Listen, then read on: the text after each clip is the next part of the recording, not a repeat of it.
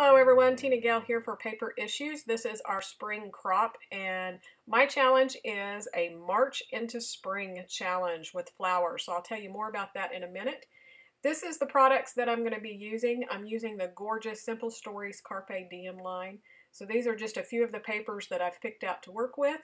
These awesome Amy Tan gold thickers, absolutely gorgeous.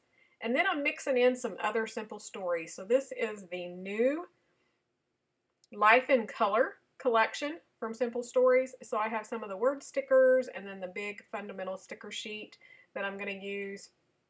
And the first thing I'm going to do is just cut the two background papers from the Carpe Diem line. I'm going to cut them in half. So I just have my cutting mat and my really long ruler. And instead of wasting the other half of this paper, I'm going to cut both sheets in half and then mount them on top of a piece of thinner white cardstock that I have just in my stash. This is a great way to save some paper if there's more layouts that you want to create with this paper. I didn't get a whole lot of it. I think I'm going to have to go back and get more in the store because I do have a lot from this collection for my planner. I'm using the Carpe Diem planner this year. So I was just thinking I really, didn't want a scrapbook with it, but it is so gorgeous. I'm going to definitely have to go back and get more. So I'll talk more about that in a minute. So I'm going to take the other half of this paper here that I cut away that had this big, great floral embellishment printed on it, and I'm just going to fussy cut around it, and I'm going to use that as my embellishments. So my challenge for you is to use flowers on your layout. This is the March into Spring challenge. So it could be just dimensional flowers. It could be flower stickers. It could be a fussy cut flower from paper like I'm using on this.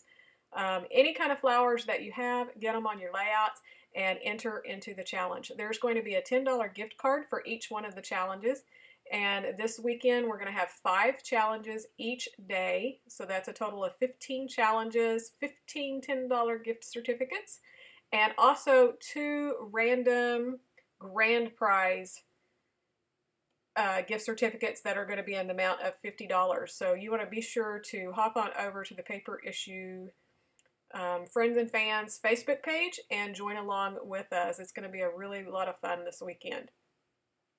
Okay, so I've mounted the 2 pieces that I cut onto this white cardstock, like I said, and then I have this gold foil tape that's just gorgeous, and I thought it went really well with the letters or those thickers, the gold thickers from Amy Tan that I'm going to be using.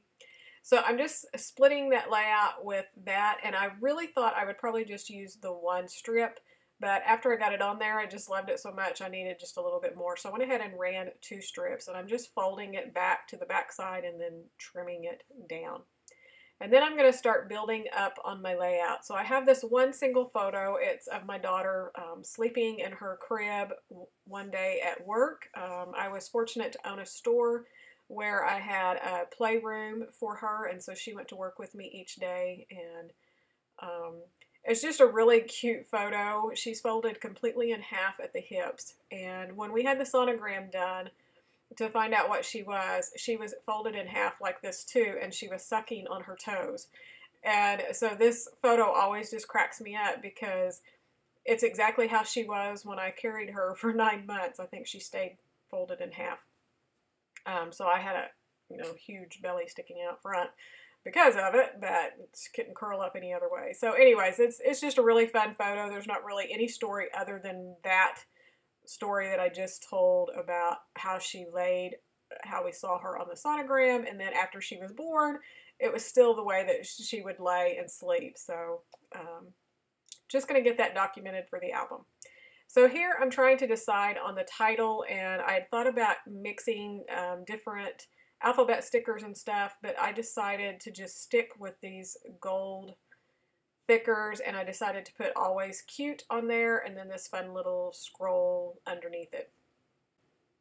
So now I'm looking through the stickers from the Life in Color collection, and that's the great thing about if you have more of the manufacturer's products in a different collection. They use the same dyes and inks and stuff on their papers, so most of the time everything matches, you know, across collections really well. And while some of the Life in Color is a lot brighter than what this is with Carpe Diem, there's a lot of that softer pinks and the kind of the corally red and the yellow and the blues and all of that. So I'm just picking a few little flower stickers that I know I can put around in my clusters of embellishments. I had some word phrases that I want to put in, and so just kind of started there. Now I'm going to start trying to decide how I want that cluster of flowers. I wanted a big bulk of it right around the photo, and then just a few flowers spreading out from it, just kind of trailing off. And then I want to put another little cluster embellishment to the bottom left. So when I was looking at it, I saw this one flower that was being completely hidden up underneath the photo, and I thought it would be really pretty to have it because it has the stem and the leaves. I could kind of cut it away and put it towards the bottom, and that will help trail those flowers down my page. So that worked out really well. So I'm just trimming that away. And then I had the small flower sticker, so I'll end up putting that towards the top to help build the flowers up towards the top of the layout.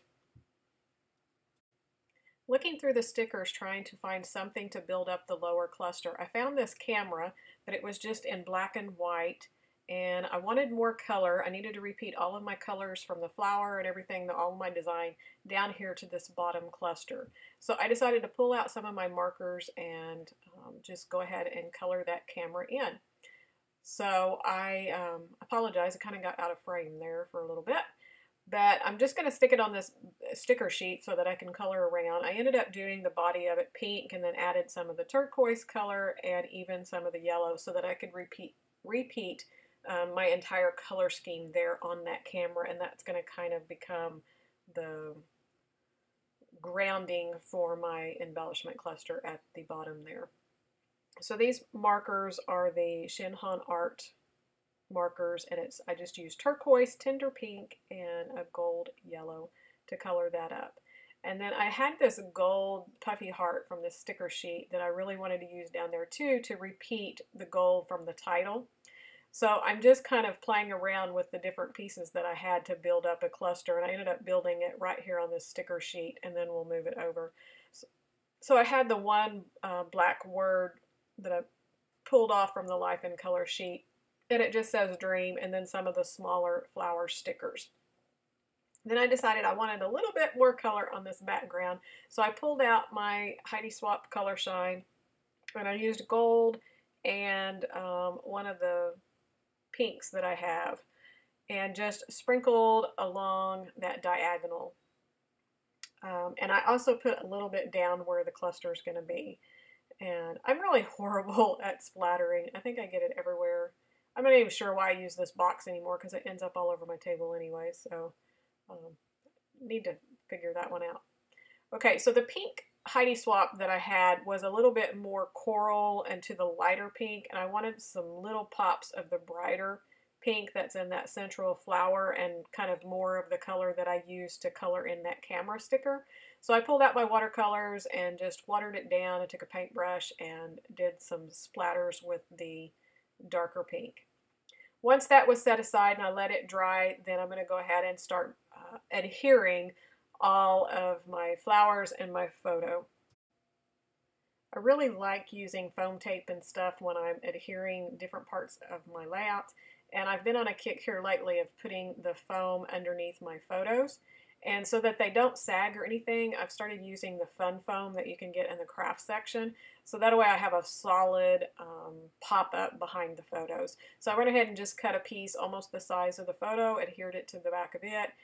And then on my flowers that I fussy cut, I ended up cutting into the flowers so that I could cut them apart and tuck that photo up in between those flowers. So that helped give that illusion that I had a lot of different layers around that, even though it's just one solid printed piece of pattern paper. And then I'm going to go and add just a little bit of foam dots underneath some of the flowers towards the middle there, and so the ones right next to the photo are flat against the page, and then the ones that come out towards the end are popped up a little bit more. Then I have this flower sticker that I said I found to carry that trail up along the tops. I'm going to put a pop dot behind it, and then I have the little phrase that says, "You are my happy," that I popped up there, and that's pretty much all I'm going to do up at the top, other than my enamel dots that I will do at the end. Since I had pretty much built up this entire cluster down here on my sticker sheet, it was real easy just to move it over to my layout. So I just have the camera against the background and then the gold puppy heart on top. And I have the black label that says Dream, and I just put a little pop dot behind the end of it to match the thickness of the gold heart. And then I had some of the little small pink flower stickers from the Life in Color that I added around, and so that's going to finish that little cluster down there. And now I'm just taking a last little look around to see if I can find anything else. I needed to bring that yellow down below, and so I found a couple of more little flower stickers, so I added a yellow and a pink to bring that color the rest of the way down. And then I'm going to adhere my title here and then start looking for enamel dots and also to do my journaling. Now that I'm almost completely done, I'm just looking for those final touches, trying to make sure that I have repeated everything. And so up at the top, I'm noticing I would like just a little bit more gold. So I found one of the little like plus X signs or whatever in the gold puppy and decided to add it up on that phrase sticker. Then I'm looking at my enamel dots, and I decided I wanted to use some of these hearts. I have some pink ones that are in the brighter pink. So I just add one heart kind of to each little cluster, to give that extra little pop. I love the one up by the title. I just thought that was too cute. And then I wanted yet a little bit more gold. I mean, you can never have too much gold. And so I have these gold glitter thickers that are from Basic Gray. So I'm going to add those around on top of the flowers and the centers and stuff, and then, you know, along that diagonal design. And that's about it. And then I'm still thinking, you know, it needs something. I love the darker on the bottom with the paper, but that top right just kind of like floating off into space. And I was trying to decide where I wanted to do my journaling, because I was naturally thinking that it would kind of go underneath the title and just kind of fill in, and it's like that's just going to make everything else down there really heavy. And in the end, I decided to do it around the outside of the page on the light paper. And that gave just that extra little oomph that the layout needed in the black to kind of frame that top edge of that paper, and then also get my story put on there. So I'm really happy with the way this layout turned out. And you saw me, I had one more little word sticker that I kind of added in there. It says captured. And actually, when you see the still shots on the end, I actually move that down underneath the title, and then add another one that's on a white sticker behind the cute that says 24/7. I think that's really the only thing that I moved from right here, and that finished up my layout. If you need any product, whether it be the Carpe Diem or anything else to play with, be sure to shop at PaperIssues. Be sure to stop this weekend for the crop. When you make your purchase, you can use my discount code of TinaGale to save 20% off your entire order. So great savings there as well. Here are some close-ups of the still shots of the layout. I hope you enjoyed this, and if you're not already a subscriber, I would love to have you subscribe. If you enjoyed this, I would love a thumbs up, and be sure to come back to see more layouts that I create. So thanks so much for watching, and we'll see you real soon. Bye!